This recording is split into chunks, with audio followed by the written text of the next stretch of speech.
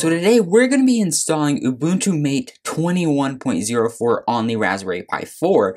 And one thing about this that is different from the other versions, as of now, if we go over to the Ubuntu Mate website and we go over to the download section and go to Raspberry Pi 64-bit, right now there is no 21.04 option.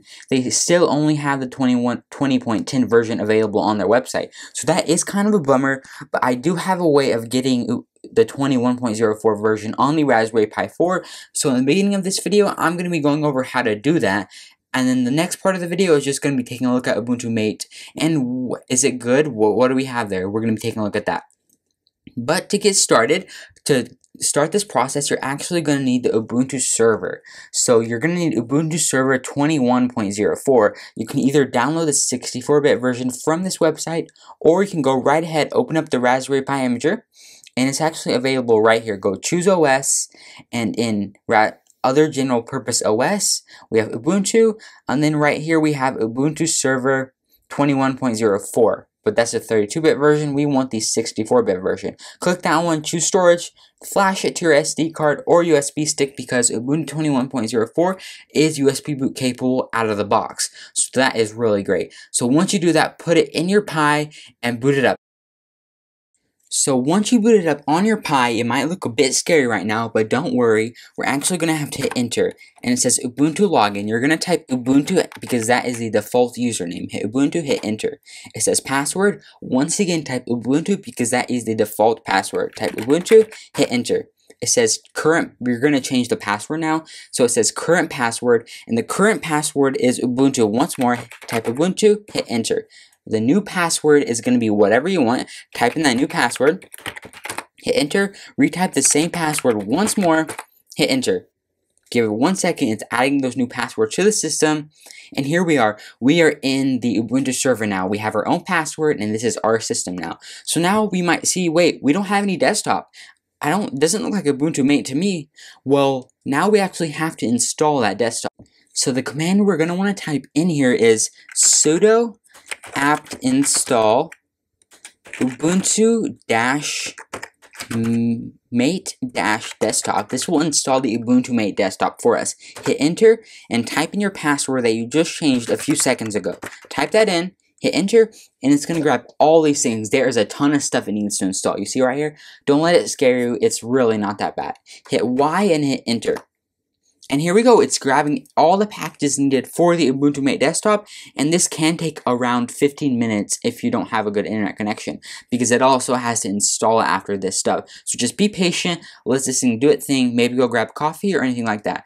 But yeah, so while it's installing everything you need, it's going to ask you for this. Which X Windows system do you want? I want GDM3 because that's the one I want, but you guys could go with LightDM if you want to, but LightDM can't load any GNOME libraries, so I'm just going to go with GDM3. Hit enter right here, and then it's just going to continue installing everything, and the installation part does take a bit longer than the grabbing all the libraries, but still don't worry, it really doesn't take that long. So it has finally done installing. I have Ubuntu Mate now installed in my system, but as you see, we are still in this terminal-based system, so I don't know what to do. How am I going to get out of this?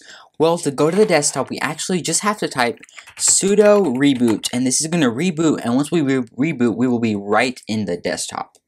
We are now on the Ubuntu Mate desktop, and yes, we have this new type of look. This desktop does look a bit different than the last version of Ubuntu Mate, because we have a newer version of Mate, and we also have a different icon theme. So overall, I mean, it doesn't look the most modern desktop, but you're going to be getting much better performance over using like the GNOME desktop. So let's go over it right now and see what we have in this desktop. So our default wallpaper actually looks pretty nice. I like those pyramid thingies on there. And then we have the Ubuntu Mate wallpaper right here.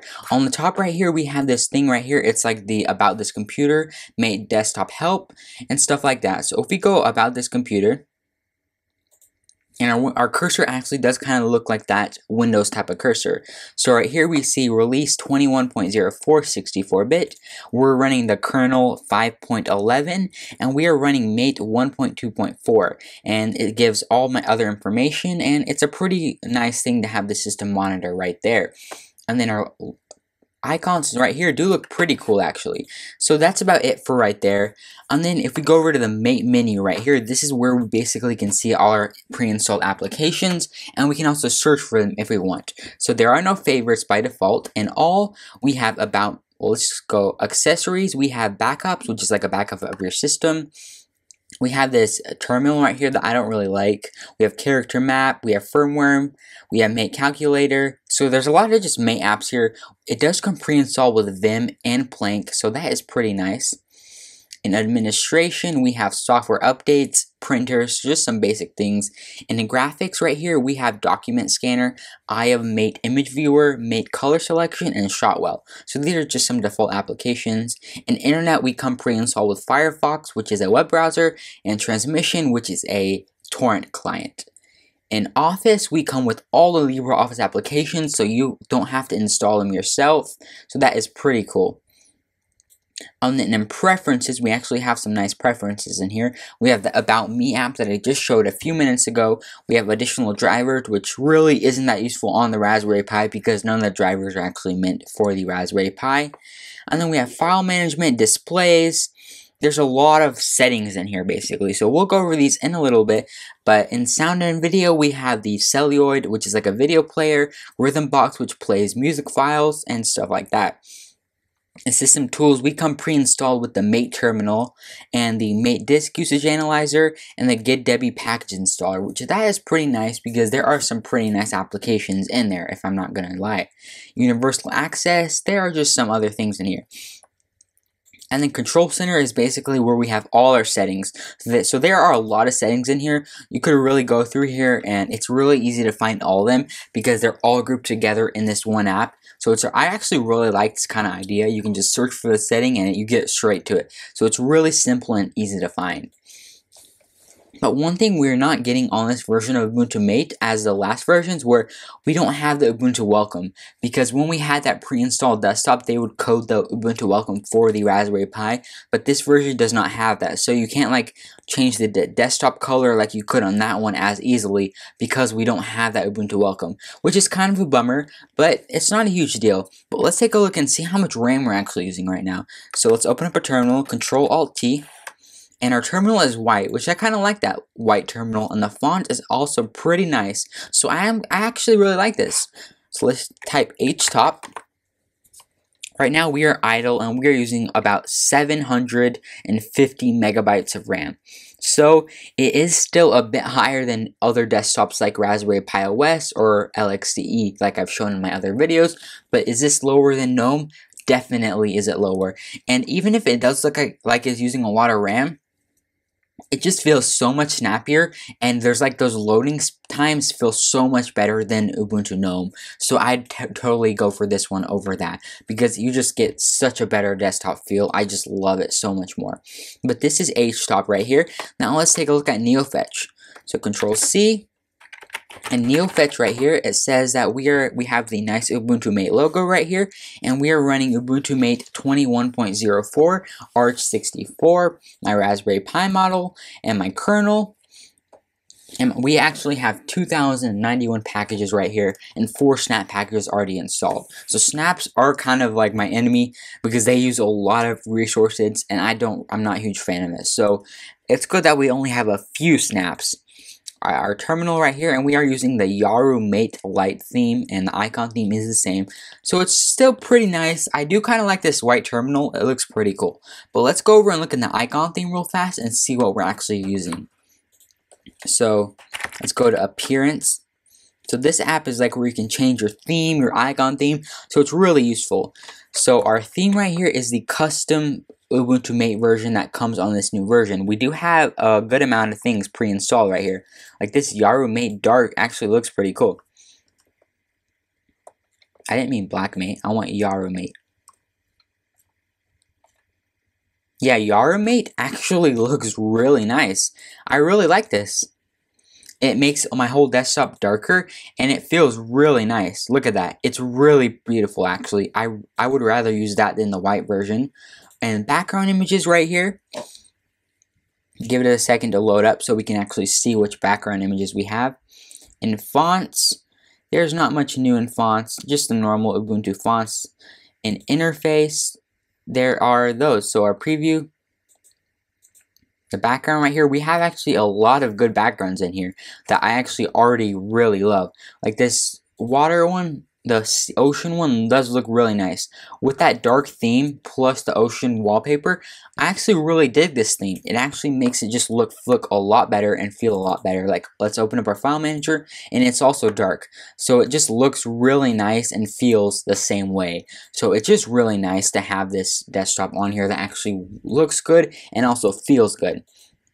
Let's open up Firefox and do a little web browser testing, and then we'll be done with this video. So our Firefox also went dark. That is also a really awesome sign. Let's type Pi 4, and it defaults to Yandex. So I'm actually gonna go right here and switch that to Google real fast. Go to search, and anytime I'm gonna put that to Google. And then we'll go right here and search for Pi 4 once more. Just close out these two tabs. And yeah, so here's Pi 4. I mean, it loaded up pretty darn fast. Here we are. Web browsing is incredibly smooth on this thing. I remember this from the last versions too. It's super smooth, and it just feels so nice to be able to web browse like with so much speed on the Raspberry Pi, since a lot of distros don't include this type of feature because they're too heavy. Like Ubuntu Gnome, the web browsing feels a bit sluggish, which is kind of a bummer. But it's super fast and it works incredibly well. So let's go over and look at a YouTube video real fast and see how the video performance actually is. So I have this 60 FPS video right here. Give it a second to load. And this is going to be, of course, the classic Big Buck Bunny. Click play. And right here, we'll look at our resolution.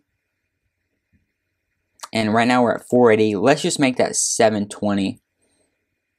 So this is a 60 FPS video. So we'll see how the performance actually is. It may not be that good. We might need to drop this down to a normal 720 video. I mean, even this video at 720p 60 FPS, look at it. It loads pretty fast. And it just feels smooth. Like, I don't see that screen tearing that I see in a lot of other distributions. So that is just really nice. And Ubuntu Mate has always been known for its awesome video playback. And I can really tell you that we still do hold that performance in 21.04. But it used to feel a bit better in the other distributions, to be honest. But we still do have that nice Ubuntu 21.04 with the updated software. So that is that. And now to talk about my final thoughts about this Ubuntu Mate distro. Do I like it? Yes, I definitely do like it, but it would be really nice to see a pre-installed desktop image in the near future, because it would just really improve things and it would make the installation easier. But this installation still wasn't that hard and it doesn't take that long, so I recommend still trying it out. It's a fun process, and yeah, so if you're looking to run Ubuntu on your Raspberry Pi, I strongly recommend using Ubuntu Mate or Xubuntu rather than going for Ubuntu Gnome, because Ubuntu Gnome is too heavy for the Raspberry Pi in my opinion, and you'll just be eating up all your resources. But if you go for a more lightweight desktop like Ubuntu Mate, Xubuntu, or anything like that, you'll just be improving your performance a ton, and you'll just have a much better experience. So yeah, this is Ubuntu Mate on the Raspberry Pi 4. So I hope you guys like this video, and it would be awesome if you could subscribe, and thanks for watching!